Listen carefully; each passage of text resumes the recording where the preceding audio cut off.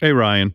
Before the break, I watched Private Parts for the first time. Been a long-time fan, and I was surprised that Gary wasn't in the movie more than he was. Well, don't forget, Gary didn't come into the show until NBC. And even not at the beginning of NBC. Right. You think Private Parts should have had more Gary, Robin? The sequel should have had more Gary. By the way, Ryan, if you want to know Gary's story, buy his book. And also you'll get... Oh, yeah, we bought it. Yeah, and you'll get his list of favorite desert island albums. Oh, here they are. So these are 10 records that if I had to go to a desert island, I could only bring... How do we get them on a desert island? with me. What would I bring? Well, no somebody that cares. Fucking Gary's book. surprises here. You know I'm a huge Bruce Springsteen fan. Oh, no surprises here. You know. Who knows you're a Bruce Springsteen? Get the fuck out of here, Gary, with your book. I think he was talking to Mary when he put this together. Mary, no surprises. No surprise. Like everyone's hanging. Oh, he thinks he's a superstar. Do you think in a book I would ever write no surprises here? I'm a Bruce Springsteen fan. I mean, I wouldn't even assume the audience knew my favorite music. Oh, his book is so annoying. Fucking book. I would definitely bring Born to Run. It's my favorite of all his records, and it was just a time and place in my life where I could just go from... No surprises. Yeah. Wait a minute. Was a time and a place in his life when he could do what? I don't know. I don't want to know. So I would definitely bring Born to Run. It's my favorite of all his records, and it was just a time and place in my life where I could just go from the beginning to the end and love every song on it. That's ridiculous. Well, it doesn't make any sense. That's what I'm saying. I knew it would. It's a time in his life when he and a place. And a place. And a place. Don't forget a place. Who the fuck proofread this thing for him? Holy mackerel. A time and a place in my life that I could listen to every song. And I had to. I couldn't take the needle off. I was paralyzed in the chair. Gary, didn't a guy write the book for you? I mean, there was somebody helping you. Listen, this part I'm reading spontaneously, Howard. I'm not reading direct. There's a list, and then I'm commenting. But it's from an actual written document, right? Yeah.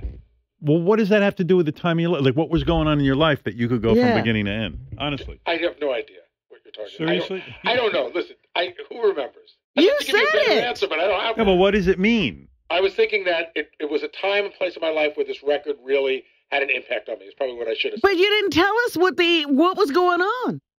It's a list, Robin, not a fucking podcast. Huh? Gary, honestly, I'd rather listen to John Hines' top 10 fast food straws list. Asia by Steely Dan.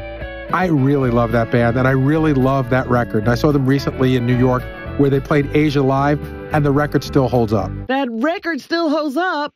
You saw them live. That record came out. It was different than anything I'd heard before. And I go... You know, they did a study. Anyone who purchased this book has been committed to a mental institution. Go back and listen to it a lot. It still holds up.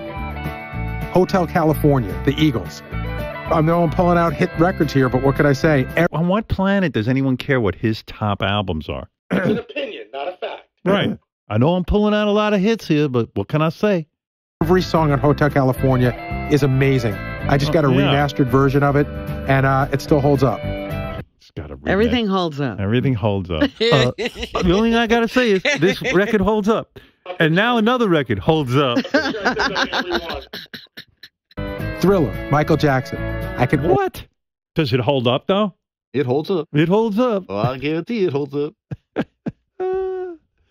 When I was working at the record store, it was just a pivotal time in my life, and every song on the record was a pivotal. Again, we had a time in his life. Why was the record store the pivotal time? Would you stop smelling your finger? Would you? Would you have sex last night? Mary. Fifi. This would make that so much more intolerable. Howard's making fun of me, but I'll just smell my finger. No, what was seriously?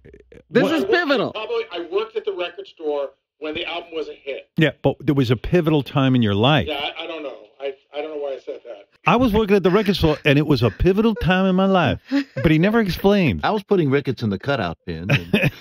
I feel I'm at a pivotal point in my life. I love when Gary says it's a pivotal time in his life, so he bought Michael Jackson. A time and a place, and pivotal. I have to listen to every song. And everything holds up.